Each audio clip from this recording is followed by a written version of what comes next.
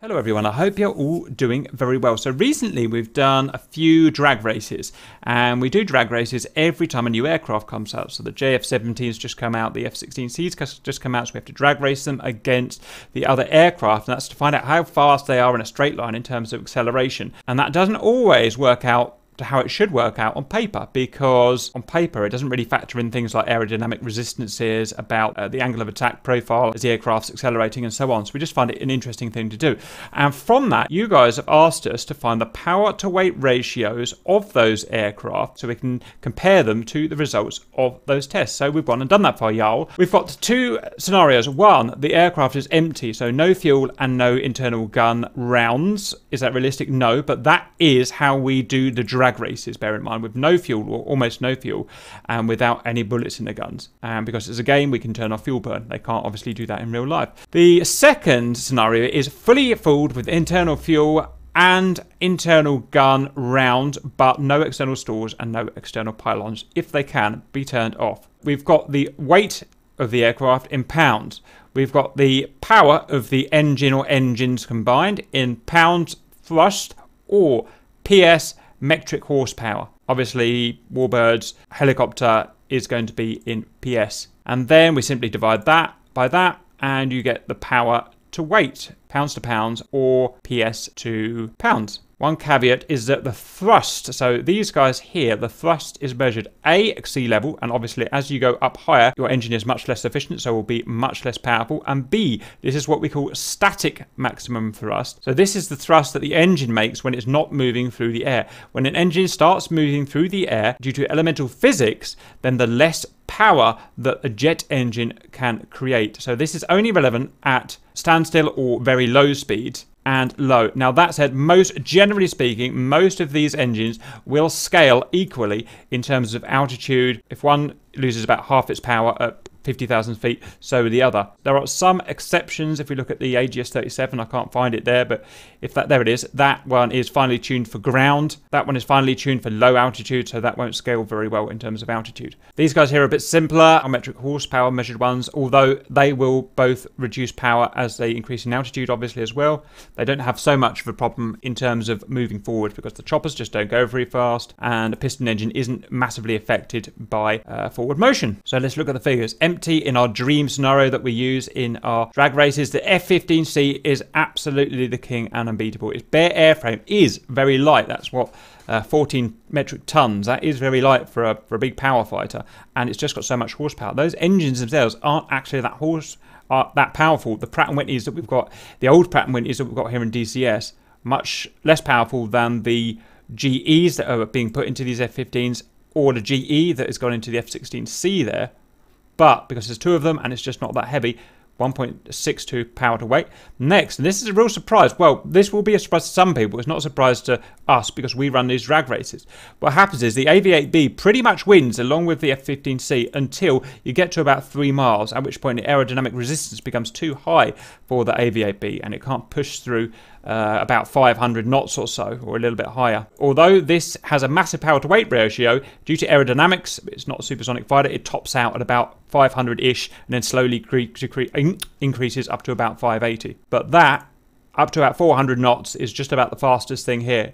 Weird? Yes, it is. And if you ever watch them at an air show when they're lightly fueled, how fast they can accelerate on the runway compared to an F-15 or a MiG-29, it's absolutely amazing. Next, MiG-29, a really good fighter. It's a light interceptor, but it's a really good power to weight ratio. Two relatively powerful engines on a lightweight airframe. That's nearly as light as an F-16.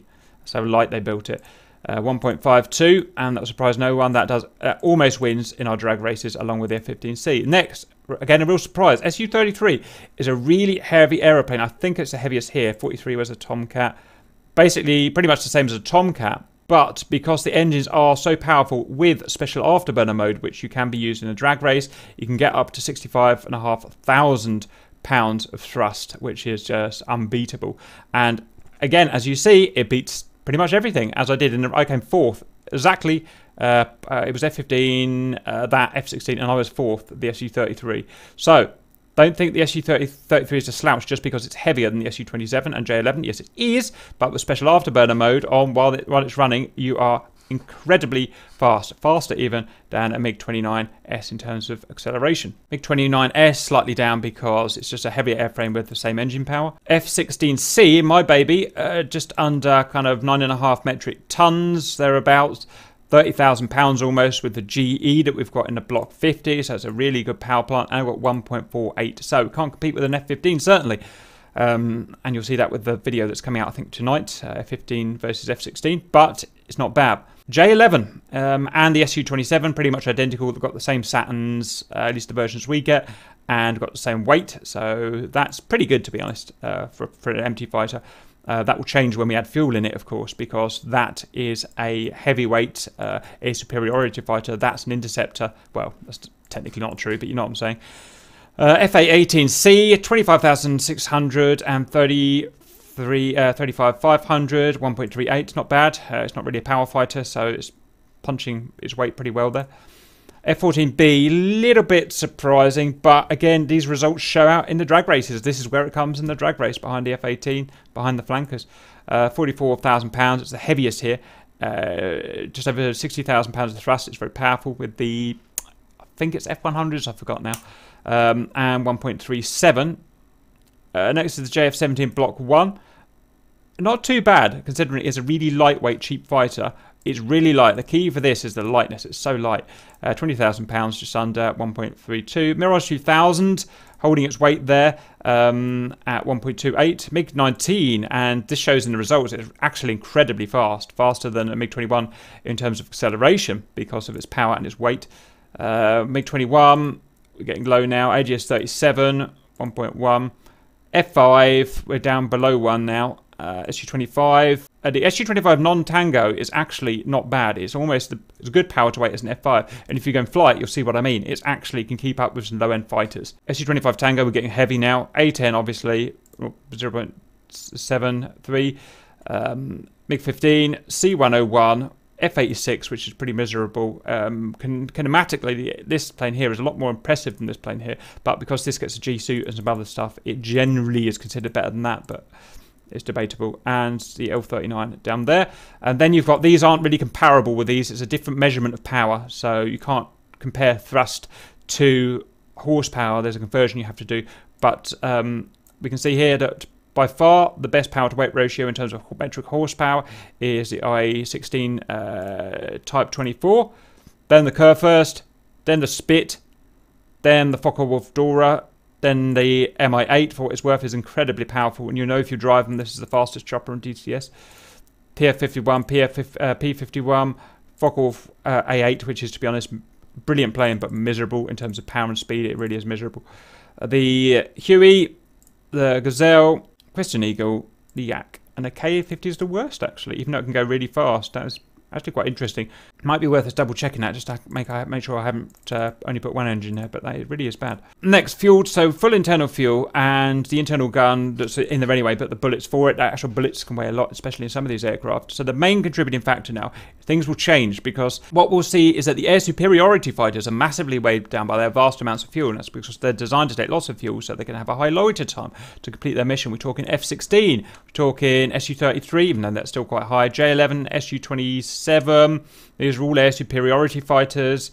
FA-18C isn't, there we go, it's a fleet defense, but it's essentially air superiority as well. So these are slipping down. In fact, the F-14's gone up a bit, and that's a bit weird. And the interceptors are going to push up. F-16 is essentially interceptor. I know it's multi-role, but what it was designed around. MiG-29 interceptor, multi-role, but that's what it's designed around. Push right up to the top now, 1.15. So if you're actually fueling that in a game and you're fueled, you'll see that this can actually accelerate fastest. Again, that's what we see with our fuel drag races. F-15 still good because it's just so powerful and the frame is quite light. And note that the F-15 carries most of its fuel on bags anyway for its mission. So, you know, that's one of the reasons why it's so good. F-16 is good, that's full fuel and gun, and we're still 1.07, which is pretty impressive. AVA-B, incredible, fully fueled with gun round. No, this doesn't have gun rounds, it doesn't have a gun. A standard, so it's 1.04, still amazing, still over 1. So fully fueled, in theory, that can take off straight up like a rocket. Su-33, fully fueled, and it carries all of its fuel in its bags, in its internal tanks, and its own gun, 1.01. It just shows that how much power those engines can create in a 33. Really impressive. F-14B fully fueled without bags, but with a gun, almost 1. So that's pretty impressive. So power to weight ratio of 1 means pretty much you can go up like a rocket from 0 if you put it on a ramp and just went straight up. Theoretically, you wouldn't be able to do that, but you know what I'm saying. JF-17B1, actually not too bad in what, 7th, 8th place, 0.97. All round, it's been a really impressive aircraft that has, for the price of it, it's pretty, I know everyone slags it off, it's pretty much the best thing here for the price. FA, not the DCS price, the real life price, FA-18C, we've got here 0.97.